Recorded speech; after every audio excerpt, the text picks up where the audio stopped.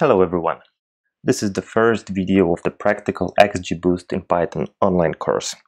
In this lecture we are going to make sure that everything is working correctly before we proceed further.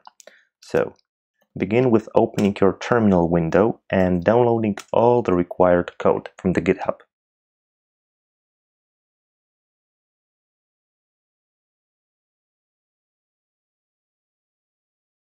Once it is done, enter the directory.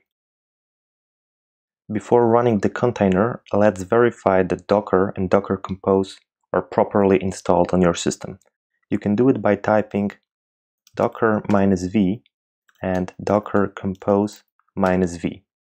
Both commands should have output the actual version of the Docker installed on your machine. If everything looks okay, proceed with running the environment by typing docker compose up.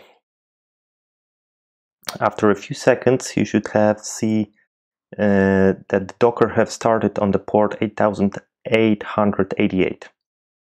Open your favorite web browser and navigate to that page. Localhost 8888.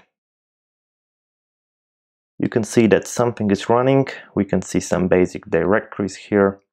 Open the first one, introduction, and the corresponding Jupyter notebook. Okay, if you are seeing this screen, it means that you have successfully run a Jupyter notebook. As you can see, it consists of two cells, text cell and code cell. There are two ways of running code cells.